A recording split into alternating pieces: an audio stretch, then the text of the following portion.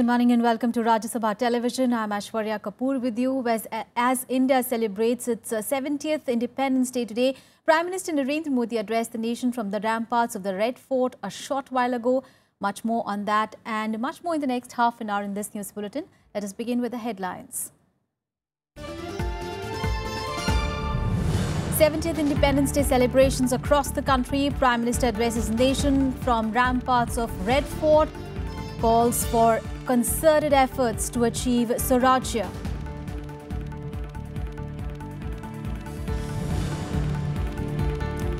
Prime Minister raises the issue of terrorism in his address. Thanks people of Pakistan-occupied Kashmir for wishes. Says India won't yield to terrorism or violence.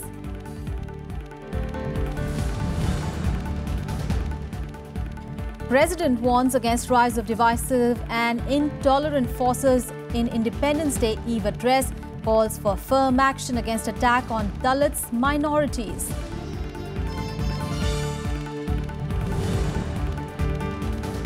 Nigerian Islamist group Boko Haram releases a video showing abducted schoolgirls from Chibok. Nigerian government says it is in touch with the militants behind the video.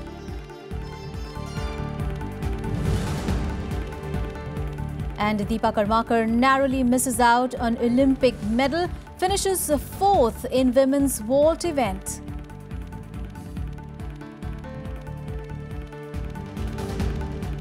Well, the nation is celebrating its 70th Independence Day today. Prime Minister Narendra Modi led the nation to mark the event at the historic Red Fort. He unfurled the tricolour and inspected the Tri-Services Guard of Honour. In his address to the nation, the Prime Minister spoke at length about the achievements of his government and said that the government is not surrounded by criticism but expectations. The Prime Minister spoke at length about the dream of Rajya.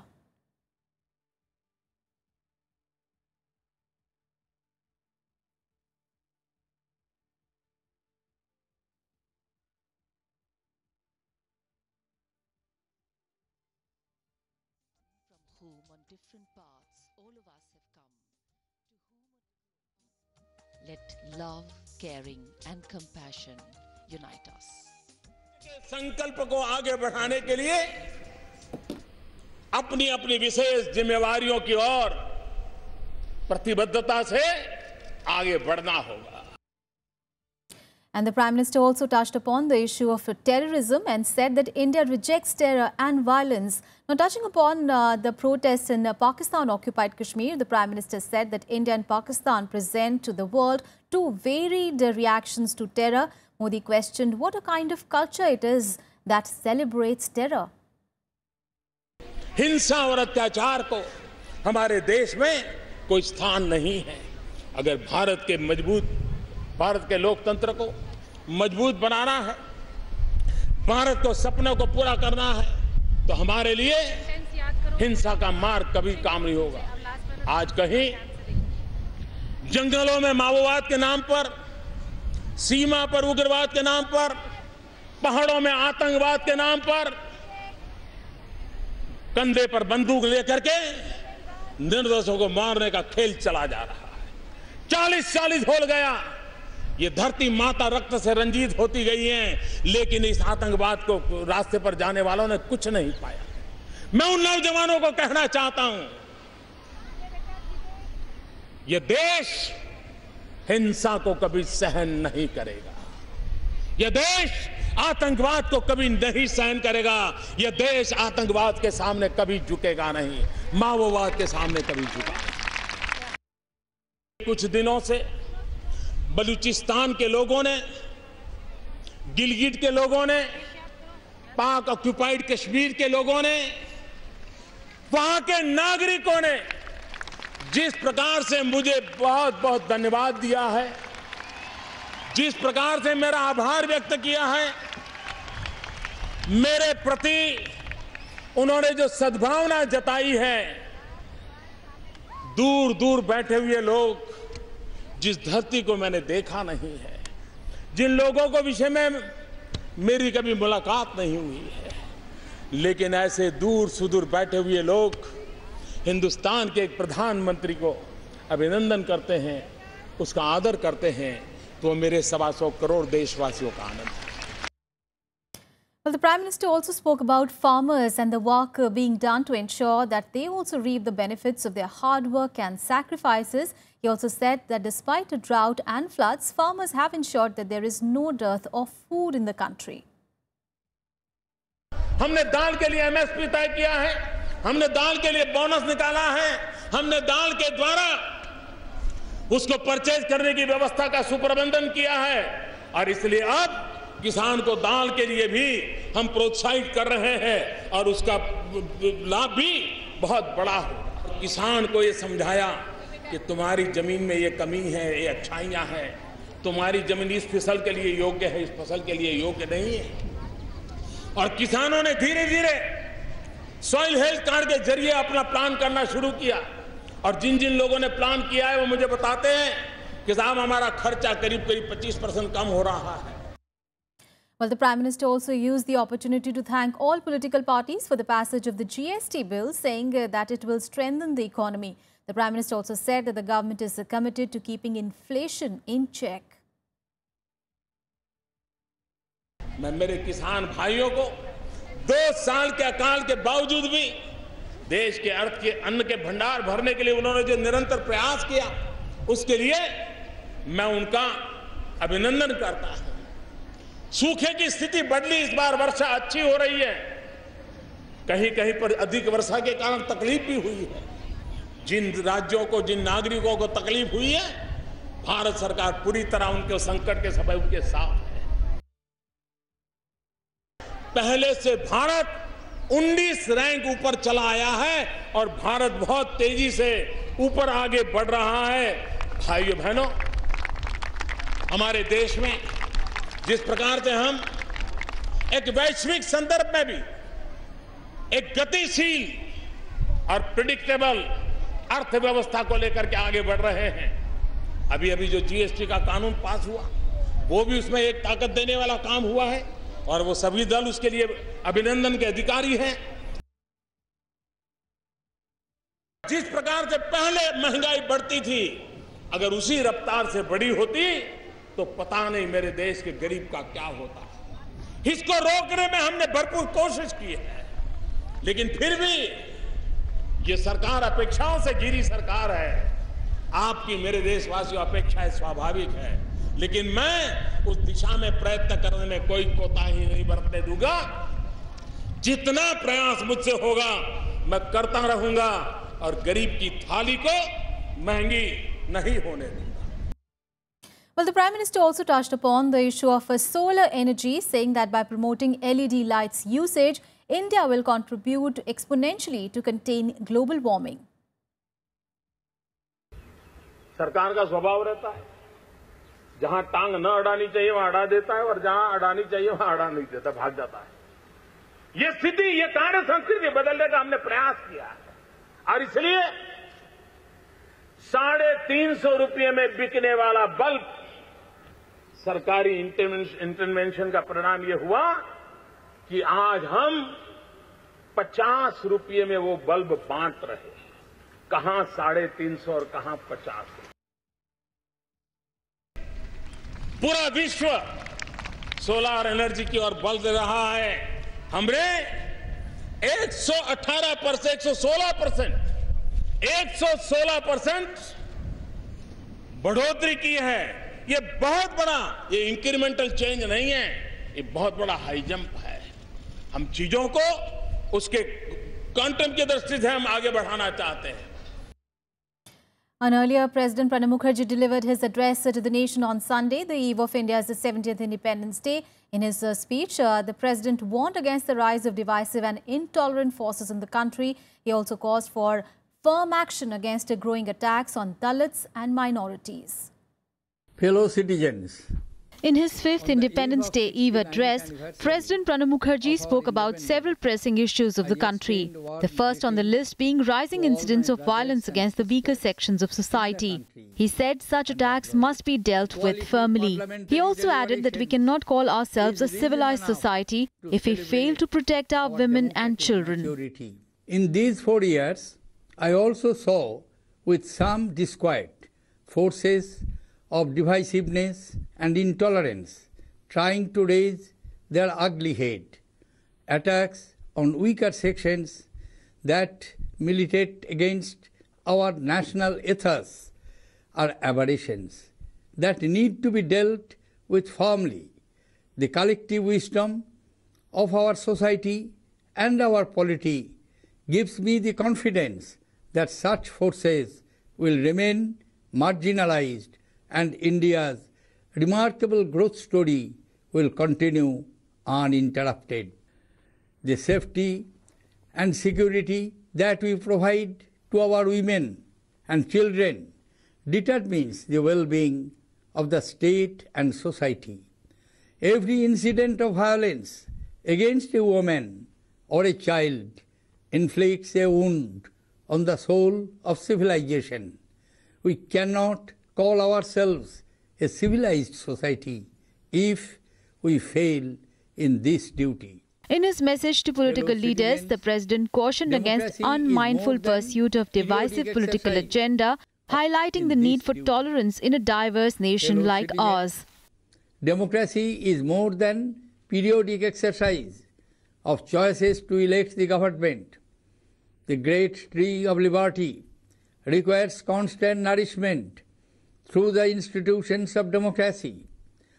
Disruptions, obstructionism, and unmindful pursuit of a divisive political agenda by groups and individuals lead to nothing but institutional travesty and constitutional subversion. Polarizing debates only deepen fault lines in public discourse. President Mukherjee also laid stress on inclusive growth. He said, as we celebrate 70 years of our freedom, it is time to move beyond laurels of the past and work towards a prosperous future. India will grow only when all of India grows. The excluded ones have to be included in the development process.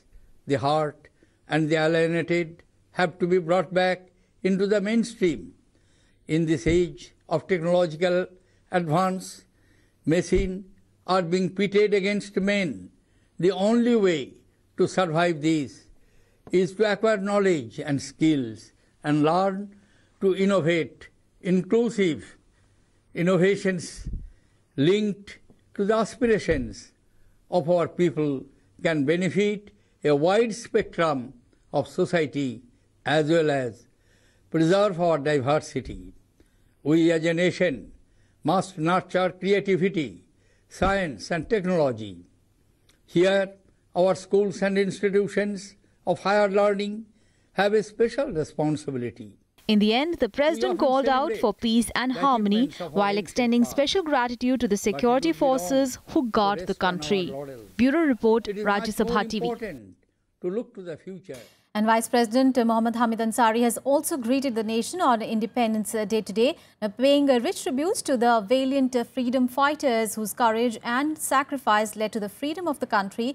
The Vice President called for resolve to work hard towards achieving the goal of prosperity, social equality and dignity for every citizen of the country.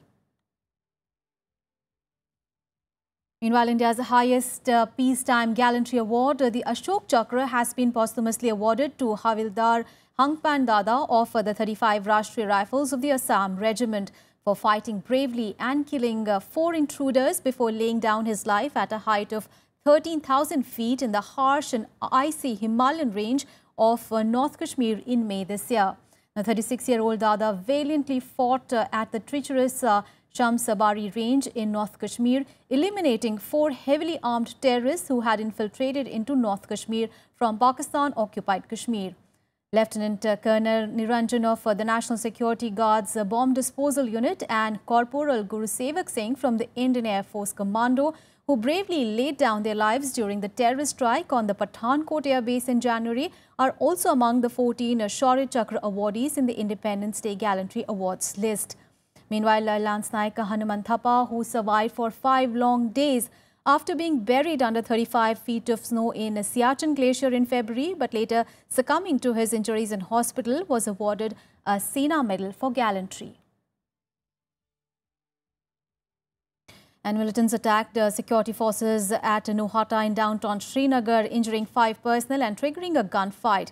The unspecified number of militants fired at the security forces in the area, which is close to the historic Jama Masjid. Now, 5 security personnel were injured in the militant attack. The exchange of fire was going on. The attack came as the country is celebrating its 70th Independence Day today.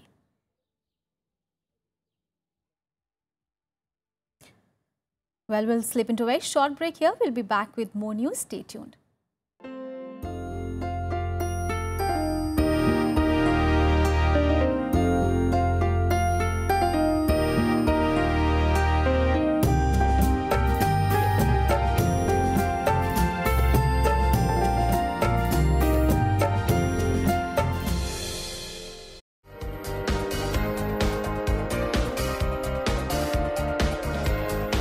If freedom is responsibility, how far have you really gone ahead? India has also many times demonstrated its maturity compared to any other even Western country. So the battle continues, but thank God it has been brought within the framework of the democratic institutions. I think the solution for a healthy, vibrant democracy is that young people like you should come forward and take part in politics. Watch 70 Years of Freedom only on Rajya Sabha television.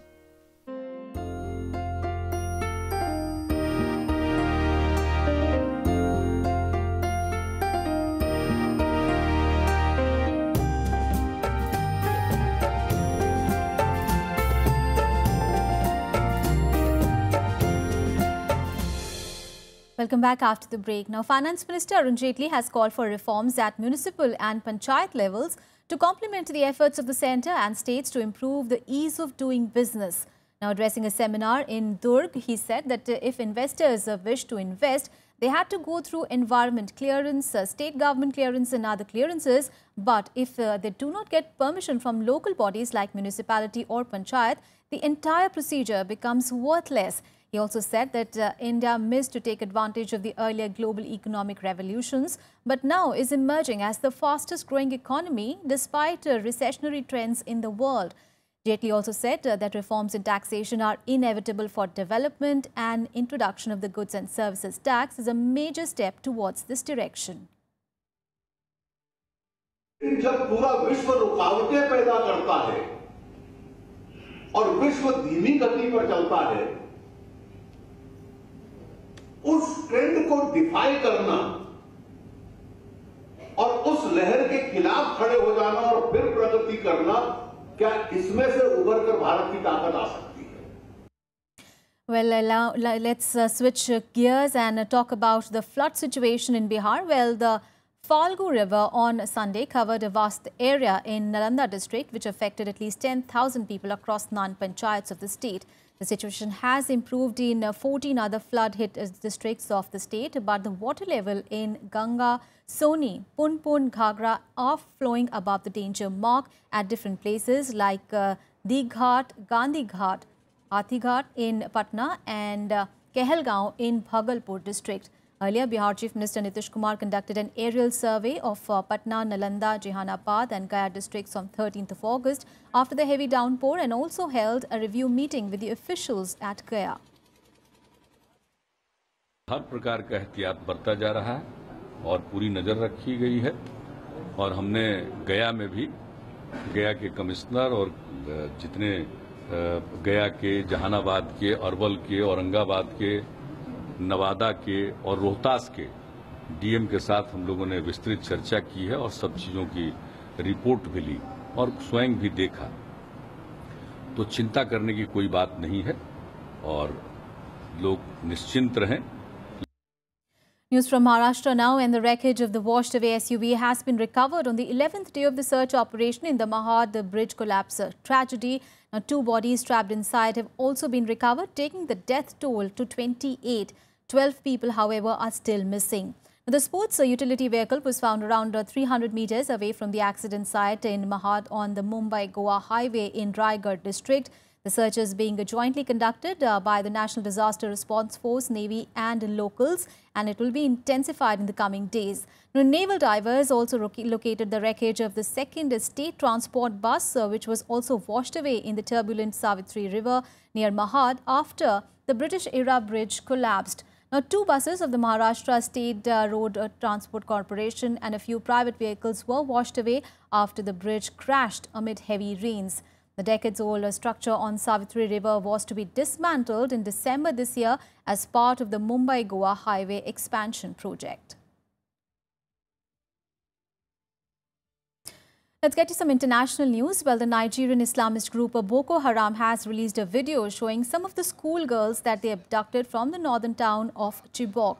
The 50 girls are shown with a gunman who demands the release of fighters in return for the girls, adding that some abducted girls were killed in airstrikes. The Nigerian government is now saying that it is in touch with the militants who are behind the video, and the group is said to be holding more than 200 of the 276 final year girls that it had seized from a school in April 2014. Non-Muslims were forcibly converted to Islam, and it is feared that many of the school's girls have been sexually abused and forced into marriage by their captors. The video provides the first visual proof that scores of the girls are still alive since an earlier production dating from May 2014, a month after the mass abduction. Another video, which emerged in April this year, showed only 15 of the girls. A makaranta. Me sunan asalin sunan makarantar? GSS. GSS ne? Chibok. To sai abu na gaba kuma yanzu kin kai kaman shekara nawa ne a nan wajen? Shekara ya kai kaman 2. Let's get you some more international stories in World Wrap. Kurdish forces in Iraq say that they have captured several villages near Mosul from the Islamic State group. The city is Islamic State's last major stronghold in the country. The offensive began at dawn on Sunday, backed by airstrikes from the US-led coalition. Mosul, Iraq's second largest city, has been under IS control since June 2014. The U.S. state of Wisconsin activated its National Guard on Sunday to help maintain law and order. This after a fatal shooting by police sparked a night of angry protests and arson in the city of Milwaukee. Now, violence broke out in the city after an African American was shot dead in a police clash on Saturday. Police say that Sylvie Smith did not drop a gun he was holding when he was told to do so. Pakistan Prime Minister Nawaz Sharif is poised to pick a successor to Army Chief General Raheel Sharif. Reports say that 4 candidates have been shortlisted. Now, key considerations will include the candidates' view on foreign policy issues, especially ties with India. Succession would take place upon the retirement of General Sharif at the end of November. Now on to some news from the Rio Olympic Games. Well, day 9 turned out to be a disappointing one for India as gymnast Deepa Karmakar narrowly missed out the bronze by finishing 4th in the women's vault event. Shuttler Saina Nehwal, the men's hockey team and tennis pair of Sania Mirza and Rohan Bopanna also crashed out on a dismal day at the Olympic Games. Now, India's ace shuttler Saina Nehwal crashed out of the Rio Games. She lost to world number 61, Maria Olitina of Ukraine in her second Group G match.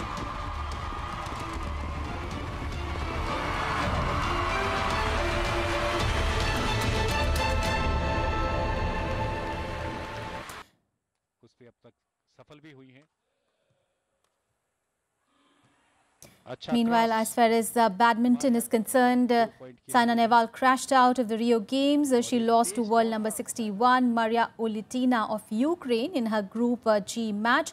However, PV Sindhu and K. Srikanth kept India's hopes afloat by advancing to the pre-quarterfinals. Sindhu managed to eke out a 19-21, 21-15, 21-17 win over Lee Michel.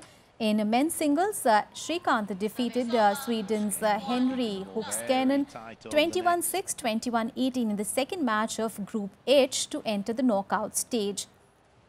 Meanwhile, India's tennis campaign ended in dejection as Sania Mirza and Rohan Bopanna were blown away by the Czech team of Radek Stapnik and Lucy Radkeva in the bronze medal playoff. The pair suffered a 1-6, 6-7 humiliation in the mixed doubles contest. And in yet another setback, Indian men's hockey team failed to make it to the semi-final of the Rio Games as they went down 1-3 to Belgium in the quarter-final.